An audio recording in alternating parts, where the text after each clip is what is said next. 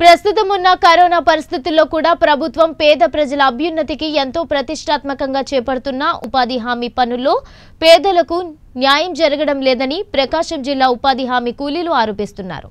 ప్రభుత్వం మాత్రం ప్రస్తుతం కరోనా ఉన్న పరిస్థితుల్లో ప్రతి ఒక్క ఉపాధి కూలీకి 200 రూపాయల నుండి 237 రూపాయల వరకు పనిని బట్టి కూలీ వేతనాన్ని వెచ్చిస్తున్నట్లు చెబుతున్నారు. కానీ కూలీలు మాత్రం మాకు గరిష్టంగా 150 రూపాయలకు మించి కూలీ వేతనం రావడం లేదని వాపోతున్నారు. ప్రస్తుతం కరోనా మహమ్మారి విజృంభిస్తున్న తరుణంలో కూలీలు బయటకు రావడానికి బెంబేలెత్తిపోతున్నారు. కానీ అధికారులు మాత్రం మాకు పైనుంచి ఒత్తిడి ఉందని, మీరు ఖచ్చితంగా పనికి రావాలని, లేకపోతే జాబ్ కార్డులను రద్దు చేస్తామని, లేకపోతే కూలీ వేతనాన్ని సరిగ్గా వెయ్యమని ఫీల్డ్ అసిస్టెంట్లు కూలీలను బెదిరిస్తున్నట్లు ఆరోపణలు వినిపిస్తున్నాయి. వాళ్ళు వర్క్ పొమ్మన్నారు, వర్క్ అలాట్ చేశారు, వర్క్ నిన్న స్టార్ట్ చేశాము. మా పొజిషన్ సిచ్యువేషన్ సీరియస్గా ఉంది, చేయమంటారా లేదు వాళ్ళ ఒపీనియన్. ముఠ వాళ్ళు కానీ ముఠ మేస్త్రి కానీ ఎవరు వర్క్ కావాలి ఎవరు అడగలేదు. అది విషయం. చేయమంటారా వద్దంటే రెసిస్టెన్స్ వాళ్ళది. అది పొజిషన్ సిచ్యువేషన్ వేరుగుంది. ఇప్పుడు లాక్డౌన్ వర్క్ చేయకూడదు ఎవడు, కేంద్ర ప్రభుత్వం సిచ్యువేషన్ ఇది. మళ్ళీ వాళ్ళ కమిషనర్ ఇచ్చిన ఆర్డర్ మాకైతే తెలియదు.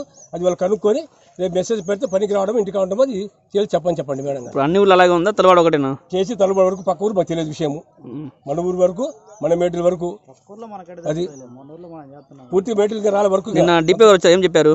ఏం చేస్తారు, దూరం డిస్టెన్స్ ఉండండి, గవర్నమెంట్ వర్క్ చేసుకోండి, మంచి మాస్కులు కొట్టుకోండి అని చెప్పింది. మాస్కులు ఇచ్చారు ఏమన్నా? ఇవ్వలేదు, అడిగారు.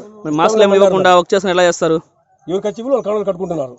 అది మళ్ళీ దూరం మెయింటైన్ చేస్తున్నారా? దూరం చేస్తారు. ఎలా చెప్పండి? గజ డిస్టెన్స్ పెట్టింది మేడం. గజం అంటే గజం పోద్దా? తట్ట ఎత్తాలన్నా 1.5 మీటర్ డిస్టెన్స్ ఉంటే కానీ కుదరదు. అది ఎలా చూస్తారు సిచ్యువేషన్? వర్క్ అనేది ఈ సిచ్యువేషన్ కరెక్ట్ కాదు. అది వాళ్ళు పొమ్మన్నారు, బయట వాళ్ళు అందరూ వచ్చి వర్క్ చేస్తున్నారు. రీసెంట్ గా కొనకమెట్ల మండలంలో ఇక్కడ వెలిగంలో వచ్చింది, పాజిటివ్ కేసు వచ్చింది. ఇంకా పోను మన దగ్గర కూడా రావచ్చు ఛాన్సెస్ ఉన్నాయి. అటువంటిప్పుడు ఈ విధంగా మనం పనులు దగ్గర ఉండి పనులు చేసుకుంటే కంపల్సరీగా సోకే అవకాశం ఉంది. దీన్ని బట్టి మీరేం మాట్లాడతారు? సెంట్రల్ గవర్నమెంట్ సంబంధించింది. అసలు జియో ఎవరు పాస్ చేసే వరకు చేయమని అది కనుక్కోండి ముందు. మాకు ఇప్పుడు ఇక్కడ ఏది జరిగిన రెస్పాన్సిబిలిటీ వాళ్ళ ఆఫీస్ సంబంధించిన కానీ వాళ్ళ కమిషనర్ కానీ పీడీ గారు కానీ బయట వహించాలి. దీనికి పోతారు కదా అక్కడ ఉండి. ఇప్పుడు లాక్డౌన్ పెట్టిందేందుకు గవర్నమెంట్ వద్దని వాళ్ళు టైట్ చేశారు, మన టైట్ చేసి కాదు. ఇలా ఊరు మొత్తం బయటికి పోరు. ట్రాఫిక్ ఎందుకు ఆగింది? వాళ్ళు సిస్టమ్ బాగలేదు కాబట్టి జనాలకు ఇబ్బంది ఆపారు. ఆ సిస్టమ్ వాళ్ళు ఆపాలి కానీ వాళ్ళు వదిలేసారు. మేము ఇంటికి ఎత్తుకుంటారు. మీరంతా కలిసి ఖండించవచ్చు కదా? ఖండించా కదా, మొన్న చెప్పా కదా, మన పీడితో కూడా మాట్లాడాను కదా పోయిన వారం. నేను ఏపీతో కూడా మాట్లాడాను. వాళ్ళ కమిషనర్ పర్మిషన్ సార్ మేము పోతున్నాం అన్నారు.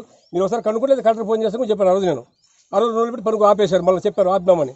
నేను కూడా అడిగాను నేను మేడాన్ని, దూరంగా డిస్టెన్స్ చేసుకుని వర్క్ చేసుకోండి అని చెప్పింది. అలా ఎక్కడ దూరము? కనీసం 1 మీటర్ 1 అడుగు కూడా దగ్గర ఎవరికైనా